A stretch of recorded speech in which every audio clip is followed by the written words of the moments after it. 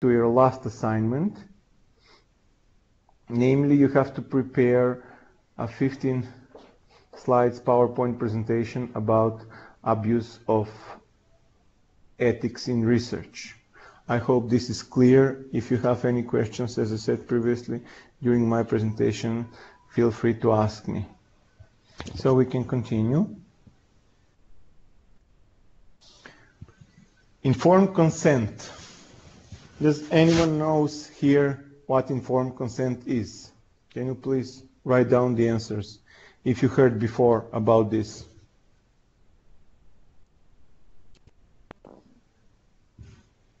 No one? Okay. Informed consent is actually a written document where participants sign that they participate in the research voluntarily. It is a paper where the purpose of interview is described. It indicates that it's confidential. You can stop the interview at any question. There is no risk for you. You can also mention the approximate time here based on the pretest, whether you have conducted it or not, or based on your best opinion or guess. And preferably, you must get their signature, name, and date, because of the compliance with the law, of course. And this should be a separate page, and it should not be attached to the notes you take. Why do you think this is important after you heard this? Informed consent. Do you have any idea?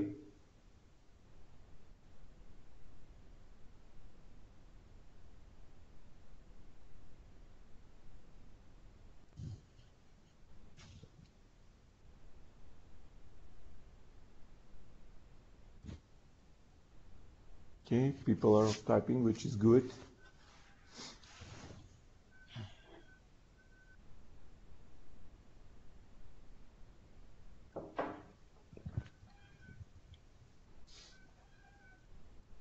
Privacy rights and to be sure that it will not be misused. Yes, nice one.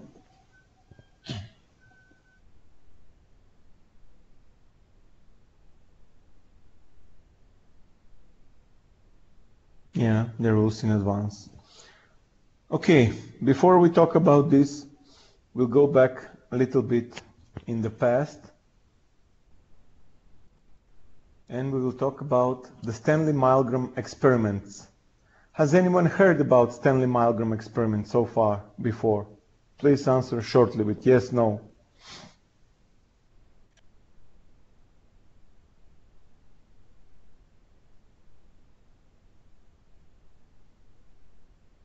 No? Others? The other presenters? No? Okay. Then we can continue. He was a psychologist who had an experiment to test the obedience to authority.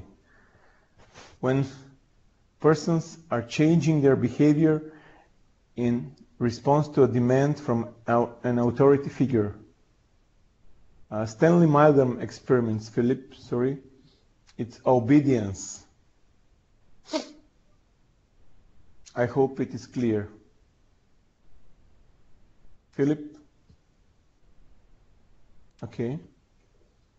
So, what did this person, here we have a picture of him.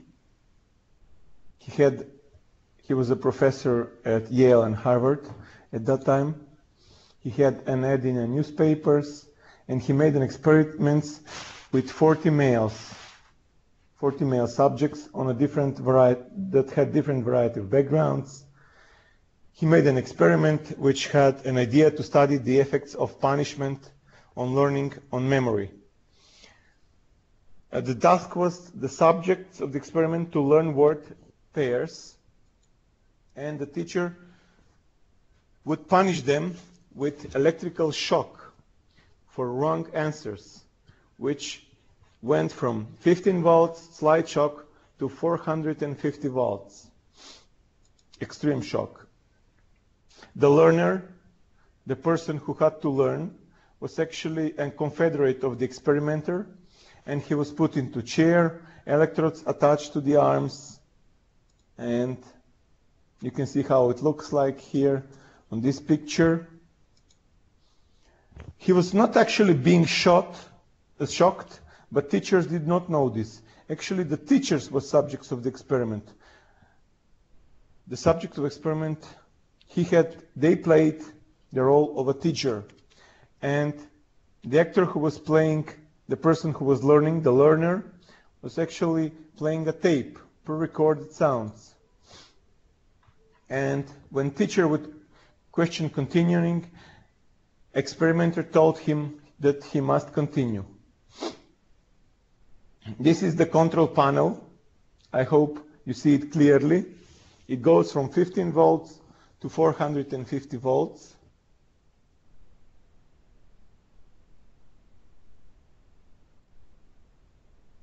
When 15 volts is a slight shock, then 75 volts we have the moderate shock, 135 we have strong shock, 150 you have very strong shock, etc.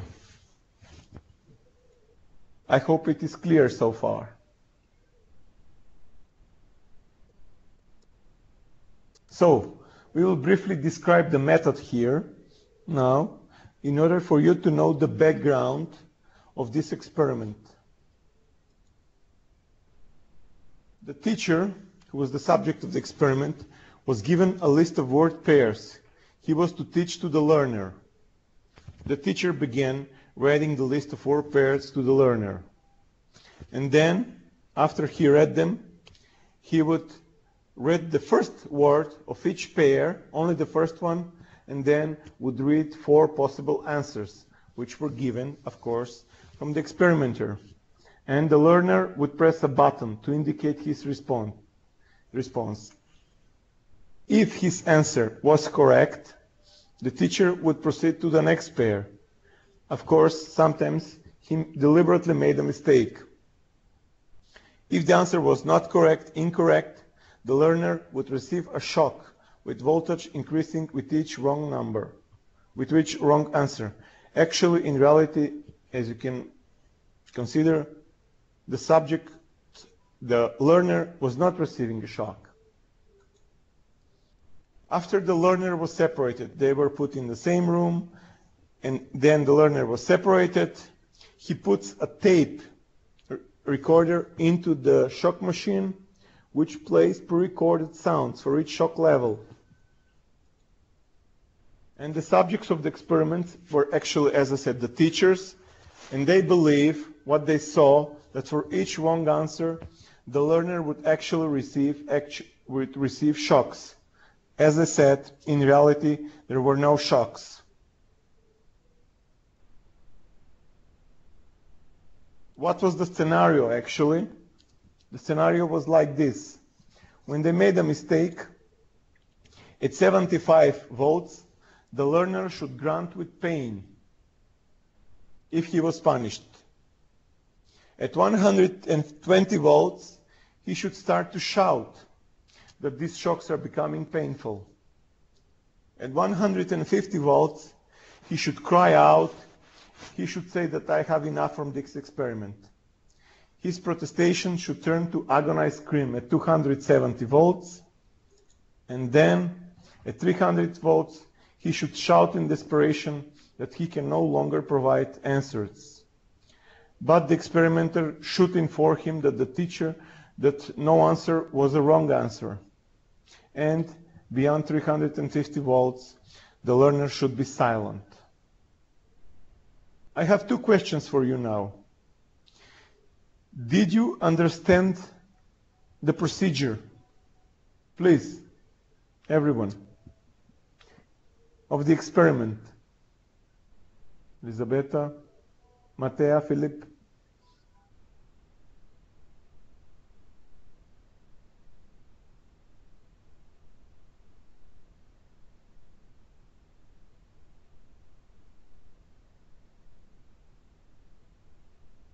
Others? Other participants, please. Be active. People?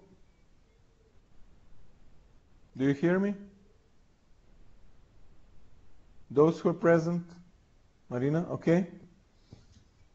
So my question to you is, if you were the teacher, Maida? Did you understood? Okay.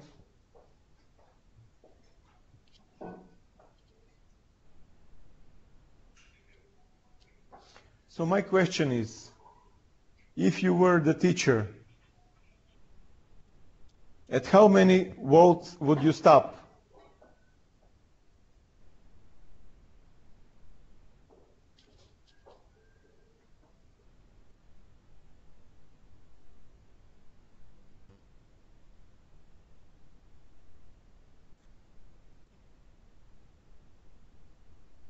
Elisabetta thinks she will stop at the beginning. Beginning is 75.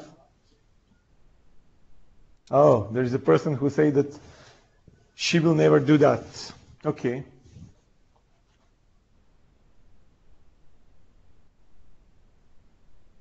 Marina, also 75. Okay.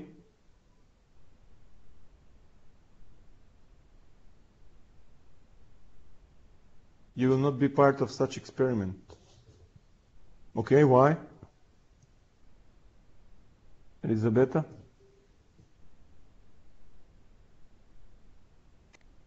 I repeat, the respondents will not receive shocks.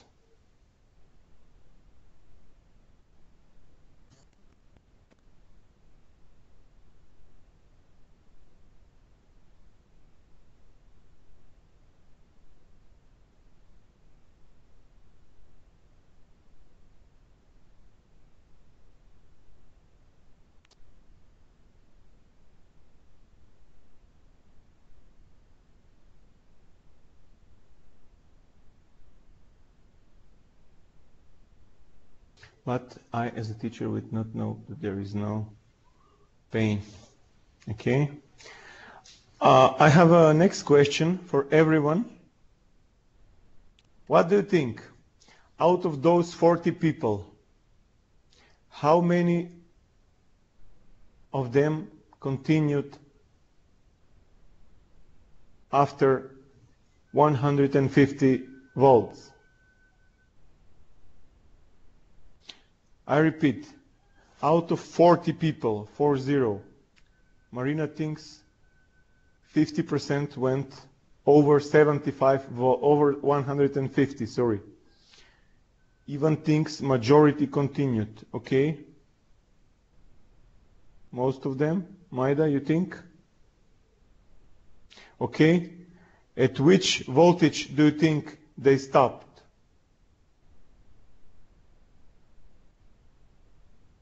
What do you think? At which voltage did they stop?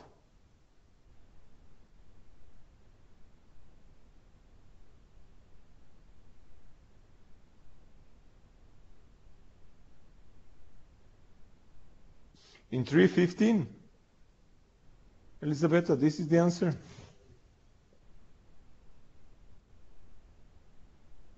At 150. Even, why do you think that they went till the end?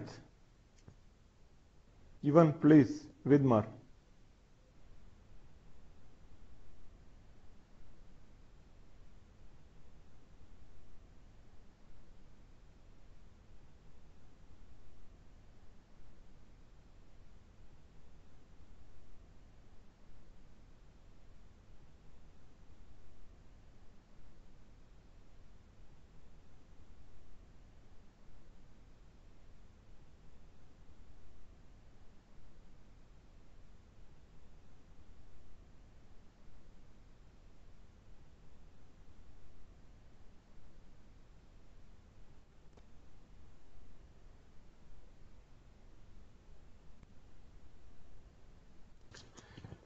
I would like to say that Ivan says because the leader told them that it's okay to do so.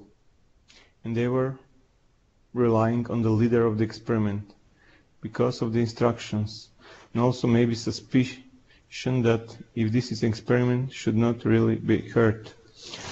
Before this experiment, Ivan, have you heard before of this experiment, Ivan?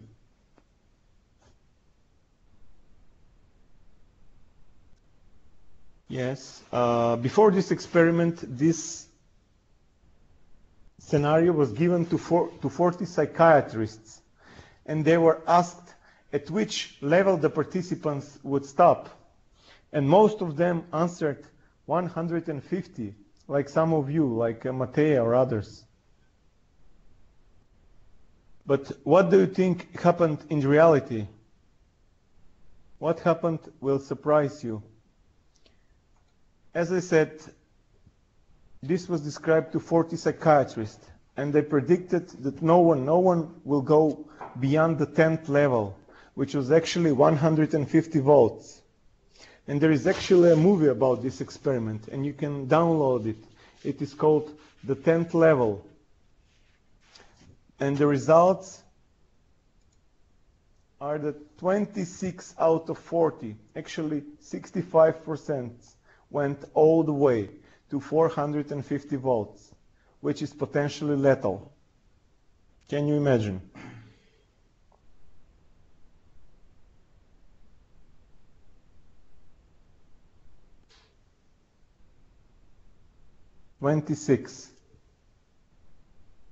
Only 5 stopped before 300 volts. Only 5 of them. So you can imagine. It was very stressful for them. They often protested, but they still obeyed. There are many follow-up studies done. They're trying to repeat this experiment. They were conducted on a variety of follow-up studies. When the experimentator's status was changed, or the prestige, it was conducted by a private firm. And then the obedience dropped slightly to 48%. The proximity of the learner, also whether he was really close, then the obedience dropped. Also, it decreased even more when they had to make a contact to force him to sit down. Also, there was a proximity of authority figure. The obedience decreased when the experimenter phoned them and gave them direction to continue. And some even tried to deceive the experimenter that they are actually giving shocks, while in reality they were not, in the follow-up studies that were done. It was changed with 3 teachers in experiment, when 2 refused to continue, and then the obedience dropped a lot. So, as I said, numerous follow-up studies were conducted. They were tested if the findings were still true in different cultures, but with slightly varying situation, with different genders, because there were only men, as I said previously in the original study. Some variations, but the results were more or less the same. People were still remarkably obedient. This was the conclusion. I will now tell you some details about this experiment that you may not hear about it. The learner, who's actually Mr. McDonough, he died out of a heart attack 3 years after the studies ended. His neighbor who actually participated in the experiment as a teacher and administered shocks, tried to revive him, but with mouth-to-mouth resuscitation, but unsuccessfully. Life is bizarre. Stanley Milgram was 27 years of age when he conducted these experiments. And the learner and the experimenter were given 9 months of role-playing to prepare for this experiment. Can you imagine? And one of the teachers who was actually administering shock, who had gone all the way to 450, was invited to talk to a class of social psychology, to students, about his experience in the study. And the students who actually learned about this experience, at first they were silent, they could not believe what he was talking about. And they stared at him and they started accusing him. But he replied that you never know what you might have done in that situation. So the situation is very important. So it was actually that the experiment failed on many topics, but it was good for ethics that he was conducted. The experiment was conducted. I will just mention some of the reactions of the respondents. They had a profuse sweating. They were trembling. 10% of them left extremely upset. Some others have unexplained hysterical laughter. And these were all mentally stable, healthy individuals, which were emotionally distraught only after 20 minutes and believed they were causing pain to another human being. Some reactions, like twitching, some of them were stuttering, twisting hands, pulling ears. They had, as I said, nervous laughter. But at the end of the experiment, they were debriefed and told them what had really happened immediately. If they were obedient, it was explained that this was normal behavior, which is of course true. And a few weeks later, they were sent a write-up of the research, an explanation, why did this happen. They were sent a questionnaire, and they were asked about their feelings about the study, and 43% of them said that they were very glad to have participated, and 40% were glad. Only 1% were sorry, or very sorry that participated. And there was no difference between those who participated versus those who didn't. People seemed to relax what they had done, and Milgram wrote that the same mechanism that allowed them to act, to perform the act, actually continued to justify the behavior. They were also interviewed 1 year later after the experiment, but no long-term distress was found. But there were some ethical considerations, as I thought. Subjects were generally receptive, and no long-term distress was found, but there was trauma. So the question here is, do the ends justify the means that we're using? How the experiment was received, how was the reception in the public, in the scientific areas? The experiment received high praise. In 1964, even the American Association for the Advancement of Sciences gave prize for research to Milgram. He received congratulatory letters from all over the country, from scientists. There was interest in the media, but Milgram didn't want to have public interest because he didn't want the experiment to be publicized as the experiment who works if the subject does not know what it is about. So it is actually a deception in research in one area where we have to balance the need for statistical accuracy and validity against ethics. So, on the other hand, he was also highly criticized because he was being unethical. They were attacked, his methods, in the journal American Psychologist, and there were polarization of opinions about the deception.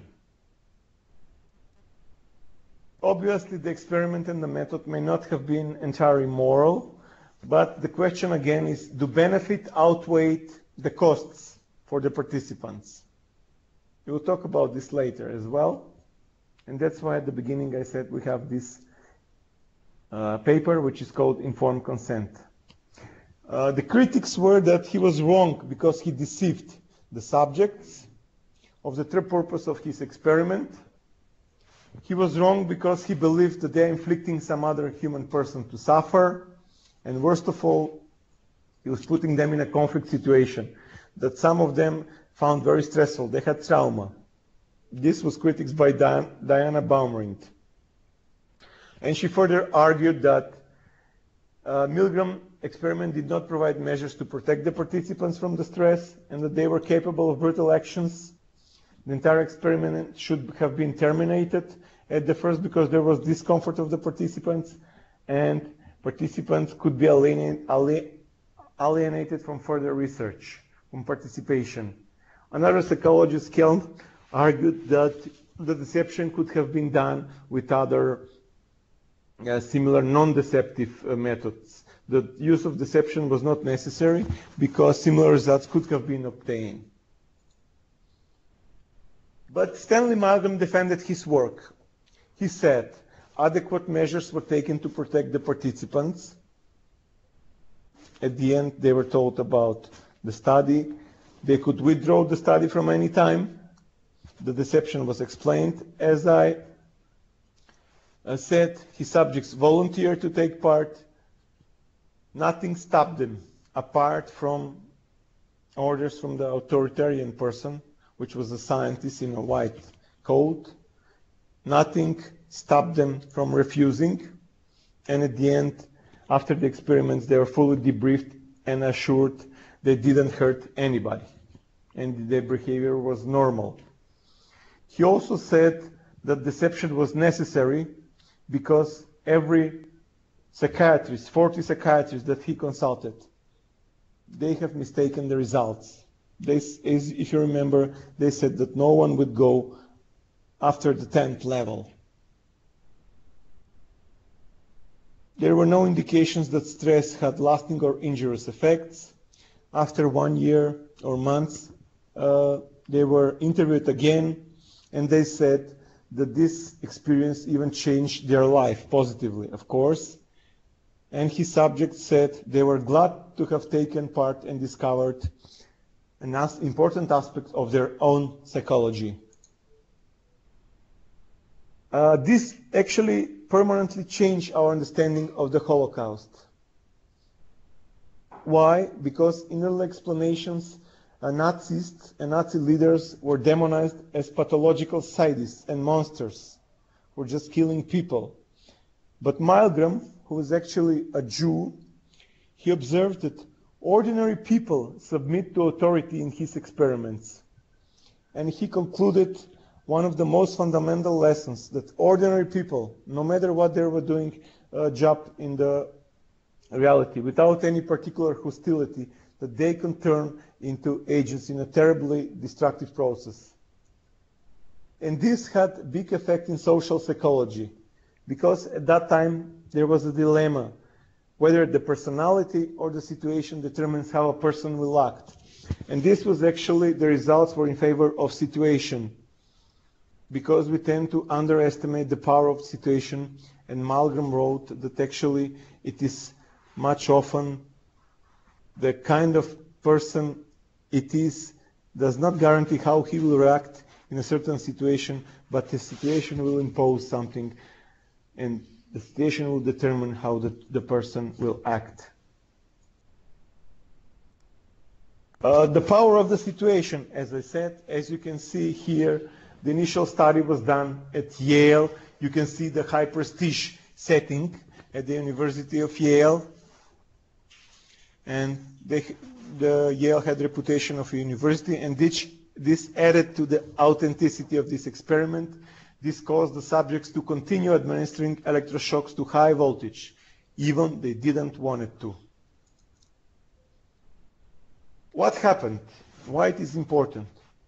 Although the experiment fell out, after this study, virtually every university in the United States now has an institutional review board that must pre-approve studies using human subjects. Also, high-impact social studies forbid the use of deception and the research that will cause stress to participants. And there are three primary reasons for the decrease of deception, what was seen in the Milgram study, because now we have a change of methods. There is a research in learning and cognitive issues rather than emotions. There is a level of awareness about ethical issues, and there are ethics committee that now review the proposed research. At that time, in the 1940s, there were some constraints on how animal subjects actually were treated, but there were no constraints for people. Can you imagine that? It was left to the individual researcher to exercise his judgment.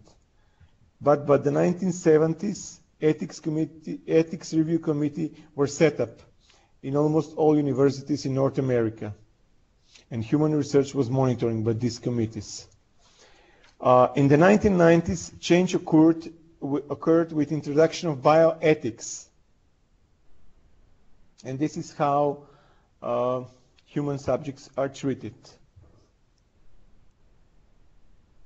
Major change began in Canada in the 1990s with the establishment of one committee called Three Council Committee, and they required establishment of research ethical boards in every university. And they had to comply that all proposed human subject research meets not only the ethical requirements, but also as bioethical requirements.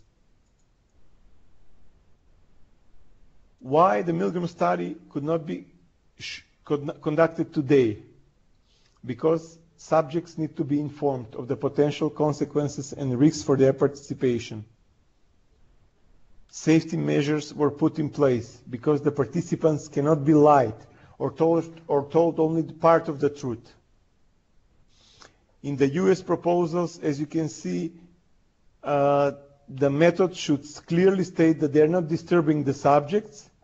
Consent formed, what we spoke to the beginning, must be signed, and subjects have the right to ask their input to be destroyed.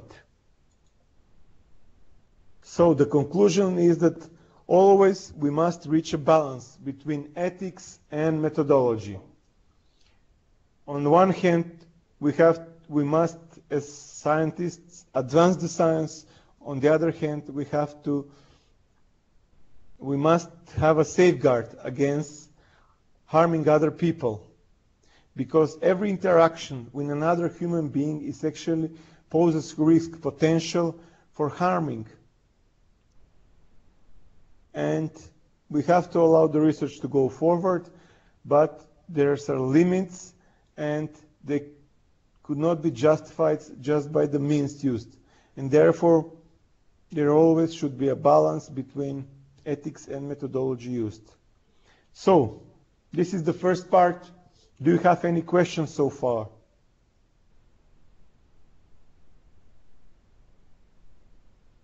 No one? Now we will continue with the second part.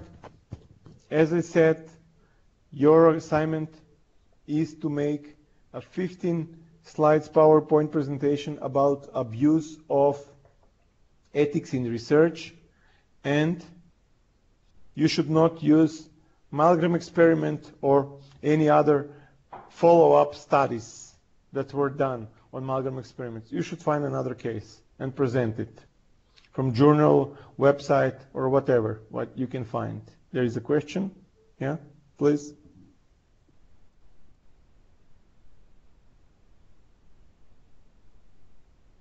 It's clear, okay. Yeah, it could be. It could be on any topic. You can decide whether it's old or new.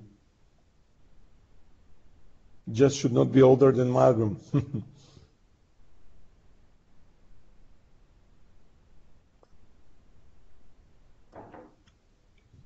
Deal. We can continue. We came to the last part, report and presentation. Why we are writing the report? We're writing because someone could read it and could make some action based on this. So it should be easy to understand. The reader who will read it should be confident in the findings and should be clear about the actions that she should take. Why it is very important? Because this is the tangible product. As you know, research is intangible, but the tangible product of the research is actually the report, the presentation, what is the output of every research. Because management decisions are usually guided by the results, by the report, and the involvement of many persons is limited to reading this written report or a participation in presentation. And the most important is whether some person will use or not research in the future is whether whether they received a quality product at the beginning. So We will now come back to the process, how it goes. This is just a short summary. As you remember, at the beginning, we have a problem definition, we have the approach explained, then we conduct the field work, and we continue with data analysis. When the data analysis is finished, we go on the interpretation, conclusion, and writing recommendations. We have the oral presentation, and then we have reading of the report by the client. And at the end, we have the research follow-up. I will talk about each phase a little bit. First, we will start with the report format. As you can see, it should have the following elements: submission letter, why you're submitting, how, for what purpose was conducted. It should have a title page, table of contents, executive summary. The problems should be clearly stated. What approach did you have? How did you solve that? Which research design did you use? The data analysis, how did you conduct your analysis? What are the results? What are the conclusions from this research? And which recommendations do you actually give? What are the possible limits that person who will actually make a similar research in the future, what they can learn from us? And in the end, in the appendix, you can put the questionnaires and the discussion guides. A report should be written for a specific reader who will use the results. It should be written easy, in a manner that is easy to follow. It should have some very nice look, because this is very important, whether it is in PowerPoint, Prezi, or some other form. It should be written objectively. This is the most important part, which is you should not try to alternate the results. You should put graphs and some text with tables. I hope you all know how to read tables and graphs, and you all know how to make them. Yes, you can use case that was published. Sorry, I didn't answer the last question of Elisabetta. But where will you find this that is not published? Sorry. Your own research, or you will make it up? Because at the end, you must provide the biography, the reference, where did you found that. Students, sorry for this interruption. I just saw the question from Elisabetta.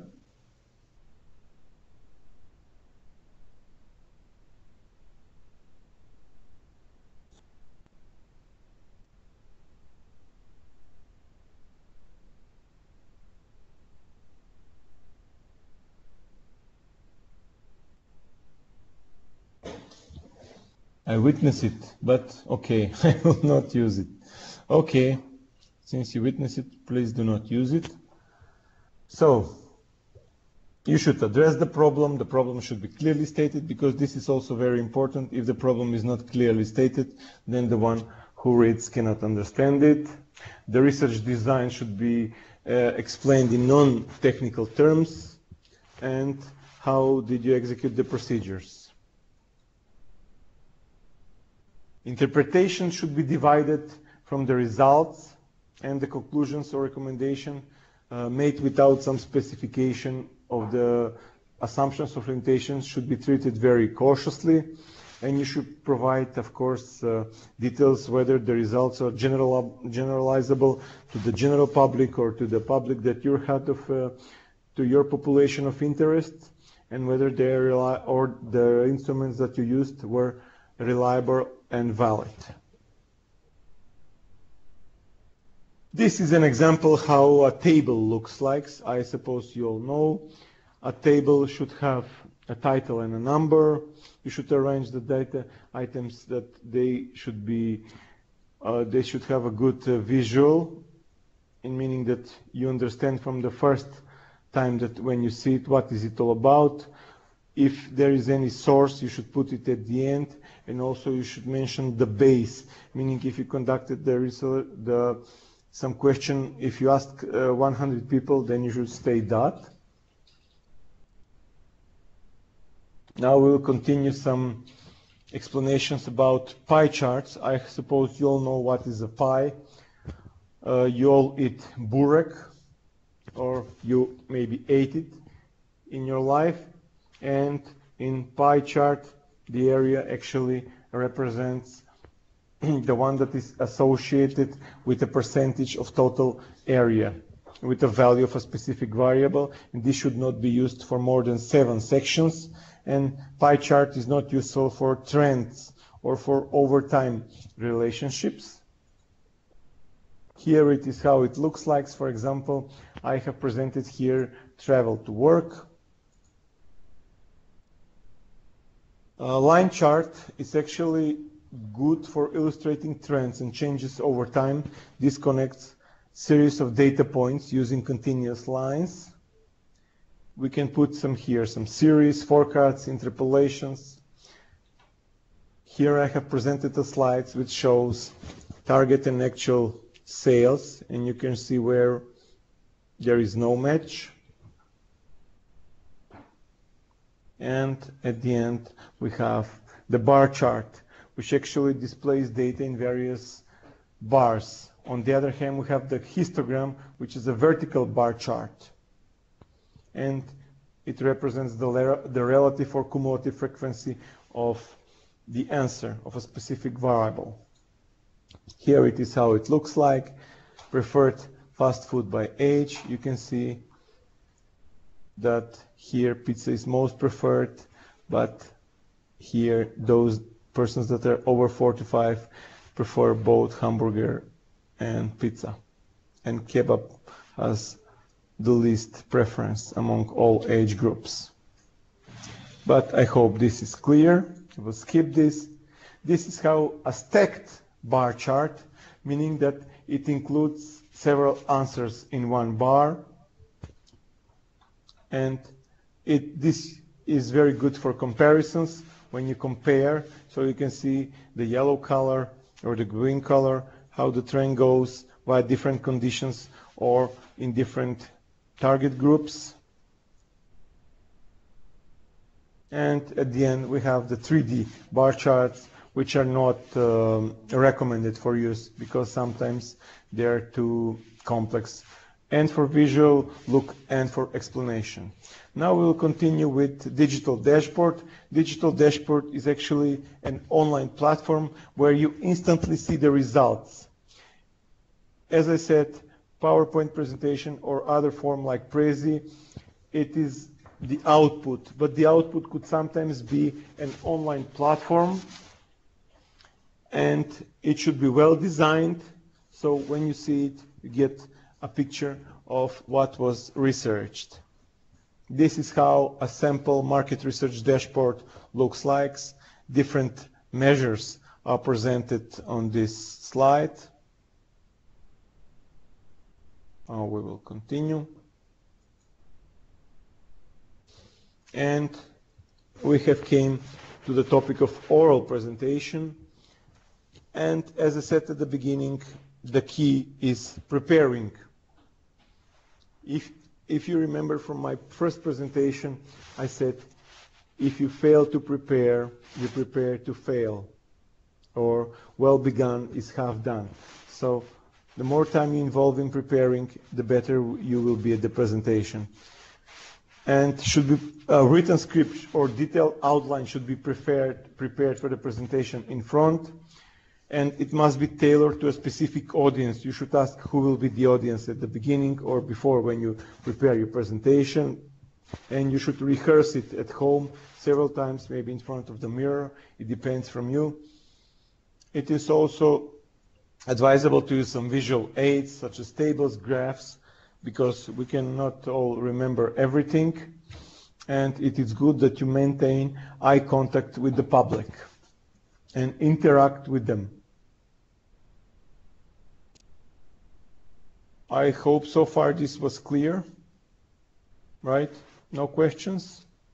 No? Some words like, you know, all right, please avoid them. They should not be used. And here there is one recommendation that the KISS principle is used, meaning Keep it simple and straightforward. What you want to say, just say it simple and go straight forward with the story that you intend to say. And this, the acronym KISS comes from that abbreviation. The body language should be employed. So some general rule is that you should not put your hands above your head or below your waist. You should not wave with them uncontrollably. You can also rehearse that at home. You can ask someone to tell you feedback about your presentation. And you should vary the tone when you talk, the pitch, the quality. You should articulate it. And at the end, you should make a strong closing. And that's it, with the conclusion, and then you finish. I hope it was clear. It was nice working with you. Do you have any? This would be all, I think, for today's presentation. The research follow-up, sorry, I almost forgot that you should answer question always after the end of the study, after the end of presentation. You should try to answer the question that the client or the person who ordered the presentation has. And also, you should write what you have learned with this new research that you undertake, and what limitations you had, and what others that do similar research on the same topic should try to avoid or use in the future of research. So, students, do you have any questions regarding the assignment, today's presentation?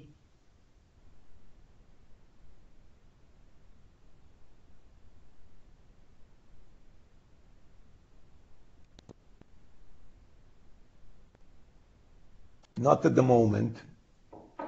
Just to remind you that your deadline is next Monday, 25th. This is the last, and then we finish. I will put all your grades into the system on the next day when you submit them.